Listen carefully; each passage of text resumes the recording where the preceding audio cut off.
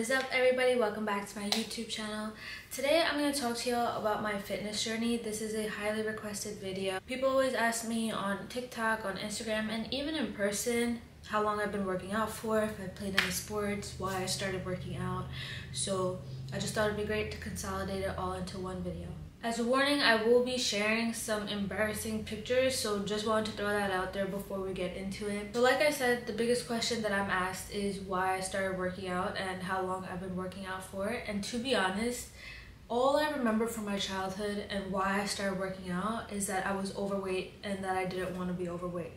Now you'll see with the pictures, I kind of just look like a chubby kid. I wasn't really, obese to the point where it was a health concern, but I think part of my childhood trauma and being called Moti as a nickname, it kind of contributed to my perception of myself. Like, I look back at those pictures now and I'm like, I was just a kid.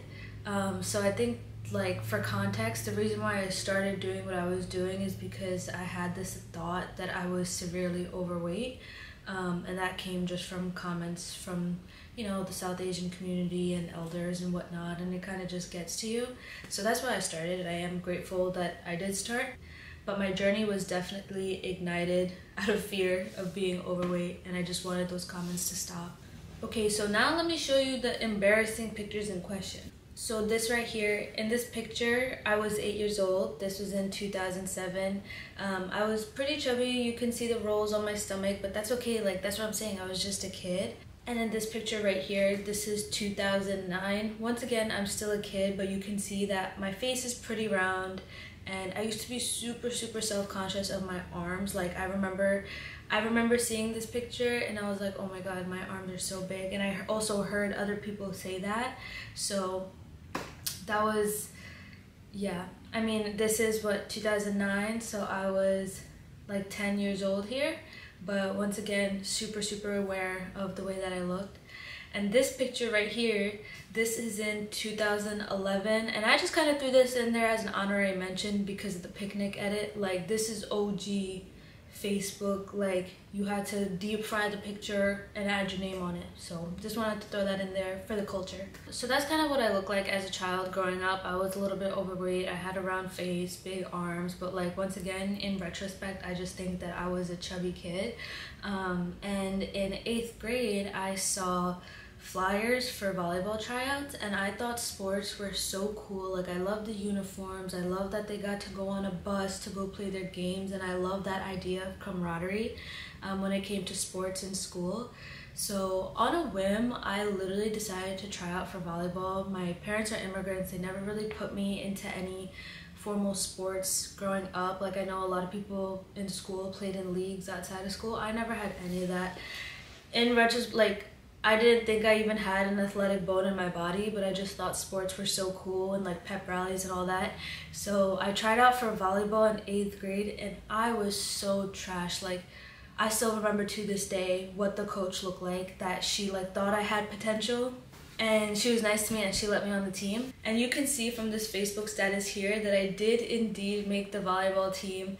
And no, this isn't edited. I literally screenshotted this off my Facebook. I was so excited to play volleyball, and I honestly had a lot of fun, even though I wasn't great and I didn't start in the games. I definitely love going to practice and having the routine of going to school, going to volleyball, coming home and doing work and passing out. Like, that was my life. Like, it was a lot for me. Like I said, I wasn't any good, but I still enjoyed it. So when I got to high school, I continued to play JV in the fall, and then in the spring, the high school also had a badminton team, and so I played badminton in the spring. And don't clown me, okay? It was very competitive. It's not like your PE or your backyard badminton. Like, I was competitive, and while I wasn't good at volleyball, I was very good at badminton. So shout out to my South Asian genetics, because that's really all that it came from. And that kind of also made me think, like, oh, maybe I am, like, a little bit athletic. So while playing these sports did improve my physical health, I did still hear a lot of comments about my weight and my physique, and I was largely unhappy and very self-conscious about the way that I looked.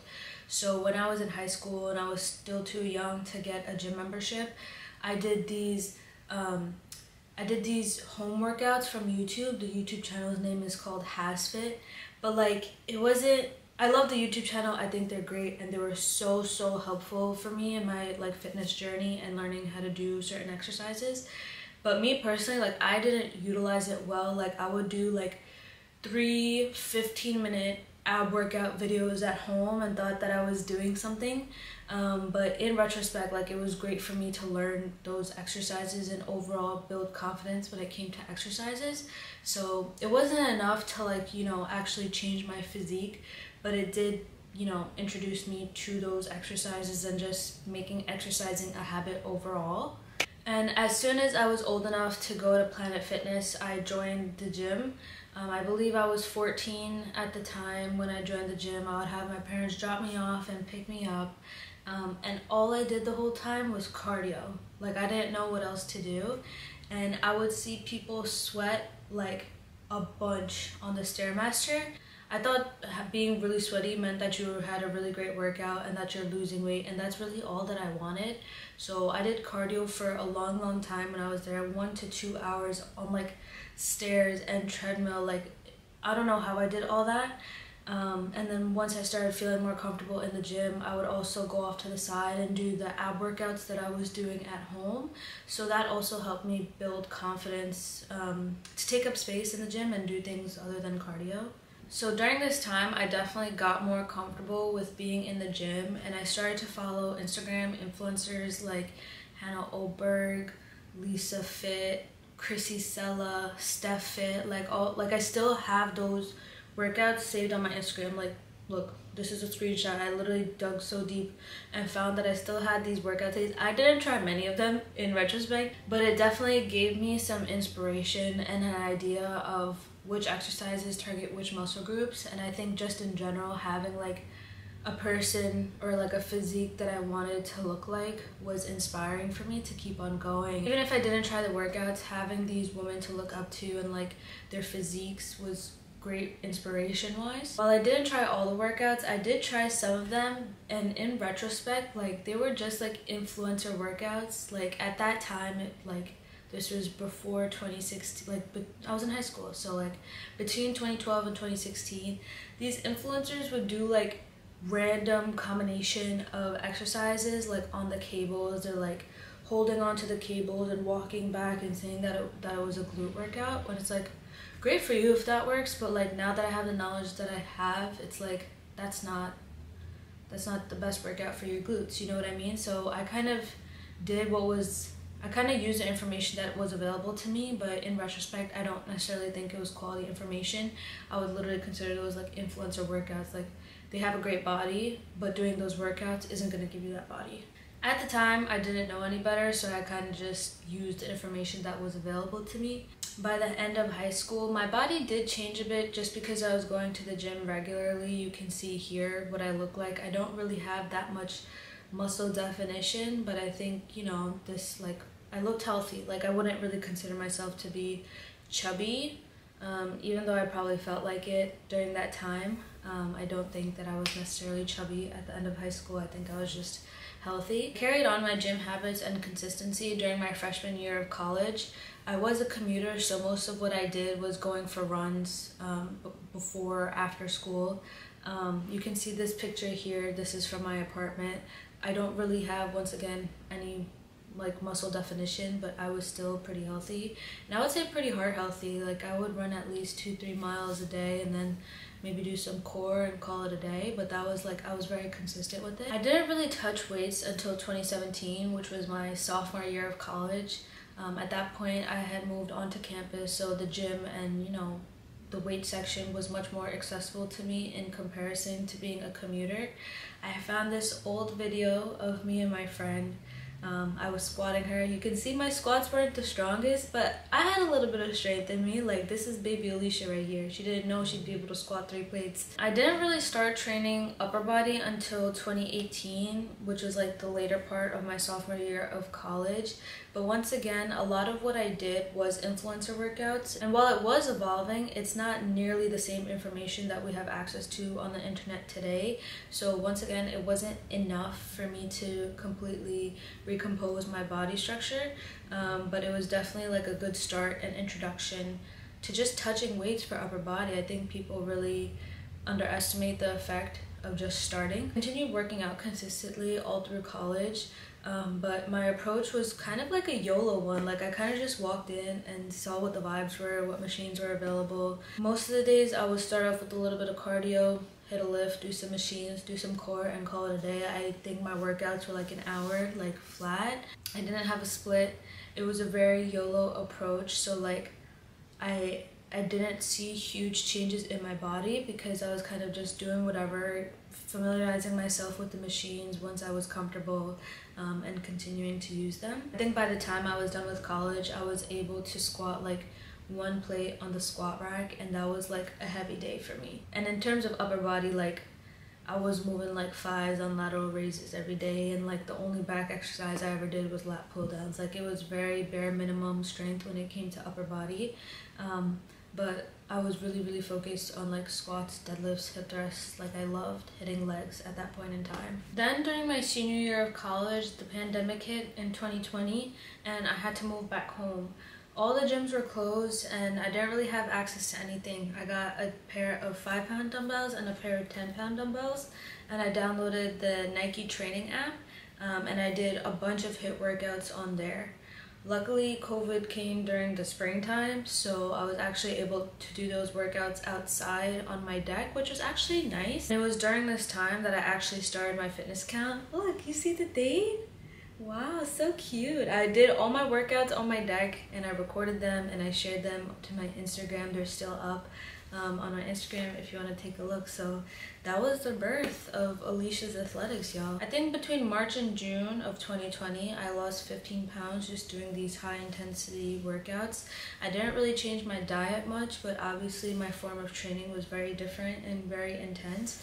I'll put some pictures up here, but I think I was around 120 pounds here, which is the lightest I've been probably since like, I don't know, like 4th grade. Like I've been, like I said, I was pretty heavy all my life, so I was very light here, and like I said, it was just high intensity work all the time. In late 2020, gyms finally opened back up. I was a little bit hesitant to go just out of fear of getting COVID, but I went back to Planet Fitness, this time with a face mask on, and I started to lift again.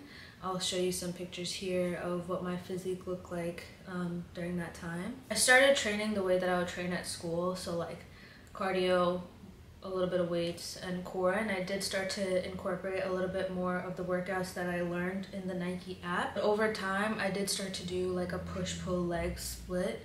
So push, you're hitting shoulders, thighs, chest. Pull, you're hitting your back and your biceps, and then legs, you're obviously hitting legs. Okay, the lighting is giving. I started to record some content when I was at Planet Fitness. They're very poor quality videos, but they're up on my TikTok if you're interested in seeing what my workouts look like during that time. Then in like the summer of 2021, I changed to the gym that I'm currently at now, and I've been at for a little over 2 years now. And I would say that switch from Planet Fitness to the gym that I'm at now made like the world's difference in my training. When I started at this gym, I still did push-pull legs like I was doing at Planet Fitness, but I definitely trained at a higher intensity. The environment was so different. Like there's powerlifters, there's bodybuilders, and overall you can feel as though the people are more motivated. So like that inspired me to train with a little bit higher intensity and challenge myself a bit more. And there's also machines there that I had never seen before, so I gave those a try, and honestly, like that variety of machines makes a huge difference. And like I said, the people there were powerlifters, there were bodybuilders, and just overall very motivated people, and they were so knowledgeable and willing to help. They would, like, if I ever, you know, struggled with form, they would help me out unprovoked, which at first I thought was weird, but then I learned that they just, you know, have your best interest at heart. So being in an environment filled with so much knowledge definitely helped me advance in my fitness journey and has helped me gotten to the point where I'm at today. I did push-pull legs like 4x12 every exercise for so long, and it wasn't really until that I wanted to get my 2-plate squat that I started to change the way that I trained a bit. I talked to a couple powerlifters and I told them that I was trying to get to my 2-plate squat, and they told me that I was doing too much with my warm-ups and that I should train like at lower reps for like, you know, my warm-up weight, so I'm not fatiguing myself before I get to 2 plates. And that's kind of where I say I started training like a power lifter when it comes to compounds. So to increase my numbers for squat, bench, deadlift, I have a powerlifter's approach, but then once I finish, you know, my compound, I'm training like a bodybuilder. So I would call myself like a power builder if I had to pick like a niche. But I'm also super into like calisthenics, jump rope, high intensity interval training still, athletic training, sprints. So it's like, I would say I'm very much so all over the place and just an overall fitness enthusiast. But for like my main training, I would consider myself a power builder. And during the time at my gym, my body definitely changed a bunch. So this picture is me in late 2021 at my current gym. You can see that like I have kind of small legs. I have some shoulder definition that definitely came from, you know, the Nike workouts. Those workouts gave me great shoulder definition, but I was still pretty on the smaller side. I'd probably say I'm like 130 here. And then this picture here is like summer of 2022. I definitely have a little bit more quad definition, maybe a little bit bigger, but still probably between that 130 and 135 range. But you can see that my muscle and fat is starting to recomp a bit. I definitely look more muscular here. And then these pictures are from now. Quadzilla, you know the vibes. And then I also have like much larger shoulders and shoulder definition, and in general my strength is at its highest. And like I definitely would say that my body is constantly changing based on how I'm training, my diet, and I'm just learning to love it and just accepting it for what it is instead of being like, oh, I look a certain way. I've kind of just learned to accept and love my body at all points of the journey, especially as someone who grew up being very insecure with their body. I just take my body as like a representation of what I'm capable of doing instead of shaming myself. I think with the internet it's very easy to think that, you know, you look manly or you look too big or you look too small, and it's just like I'm just accepting the fact that my body is a blessing and what I'm able to do is a result of those blessings, and I'm proud of the way that my body looks as a result. And yeah, that's about it. That's really been my fitness journey. It started with me being overweight and getting active, and then just falling in love with the learning process. I think my perspective on fitness is very much so I am able to rather than I have to, and I think it started off as I have to. So it really transformed over time, and now I think of my body and having a functional body as like the biggest blessing ever. And I think that's why I train to the extent that I do. I'm trying to learn what my limits are as a human, and also seeing how the relationship with my diet and my training changes. There's just so much to learn, and I think it's so fascinating. And my body's kind of just a result of the work that I've been doing. You could consider it work, but for me it's just a lot of fun. And yeah, that's about it. Once again, thank you so much for tuning into my YouTube channel. If you liked this video or found it to be helpful, please give it a thumbs up and subscribe to my channel. If you have any comments, questions, or video suggestions, please leave those down below in the comment section. See you next time. Bye! But it definitely lift and core. And while those were evolving over time, it's not nearly like we don't have access. And while it was